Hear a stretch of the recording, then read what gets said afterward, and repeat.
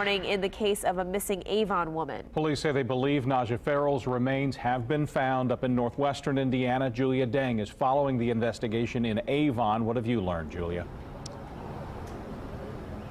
Yeah, what we are all waiting for right now is DNA confirmation. Avon detectives have gone up to Crown Point, where they say a fisherman found a human foot in a pond. And now there was a tattoo on that foot. Investigators say it spelled out the name Naja, and it's believed to match a tattoo that Naja Farrell had on her foot. You're looking now at video of where that discovery was made yesterday. A dive team was called out to search the water. It was near an I-65 interchange about 130 miles north of Avon. Authorities combed the area near the water. They scanned the pond with a drone camera.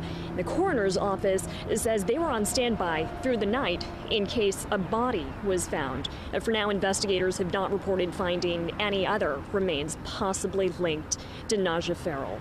30-year-old Farrell lived in Avon with her 2 biological children and 3 foster kids. She was last seen in the early hours of March 15th.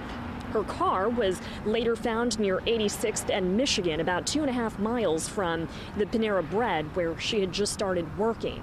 She was reported missing after she failed to show up for a new employee in orientation. Other belongings were later located on the side of I-65 near Lafayette Road.